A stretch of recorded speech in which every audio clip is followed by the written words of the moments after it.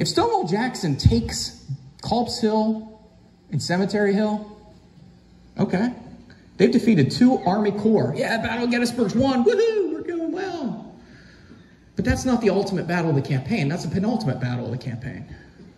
Remember, Meade's moving men. He's got the 12th Corps coming onto the field. He's got Winfield Scott Hancock. These guys had fought a rearguard action in Chancellorsville that was amazing, that saved part of Hooker's army. They know how to fight a rear guard. And if they're going to fight a rear guard, they're going to go down to a place called Pipe Creek. I'm not going to say they're going to end up at Pipe Creek. The Confederates are going to chase them down. But if everything plays out like everybody wants it to at Gettysburg, yeah, okay, the Confederates won the Battle of Gettysburg.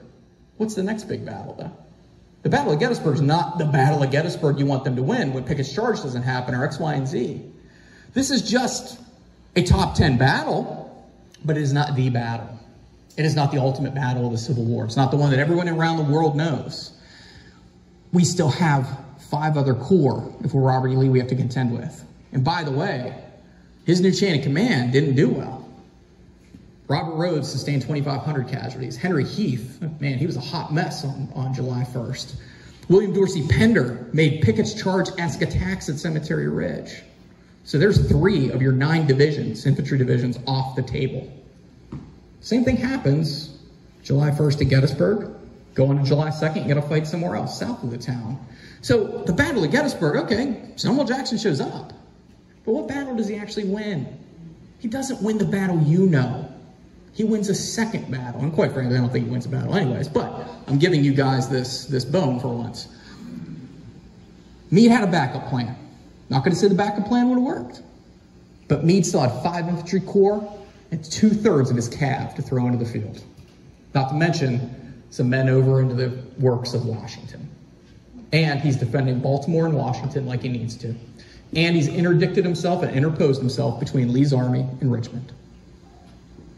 This is what the actual battle looks like at Gettysburg. That's July 2nd, but who knows? And then, of course, if Stonewall Jackson wins, or lives, or whatever, they win the Battle of Gettysburg, don't forget the Western Theater. I feel bad for those guys out there. There's this like Battle of Shiloh and Vicksburg Falls, and there's this place in Tullahoma that only Dave Powell cares about. And, like,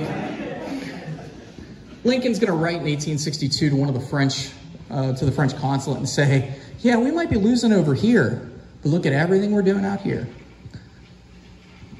And Lee and Jackson can keep up this dance over here as long as they want. They're not getting to the strategic end. The Federals are getting closer and closer to their strategic end. The Southern Confederacy is shrinking. The Mississippi River has been cut off.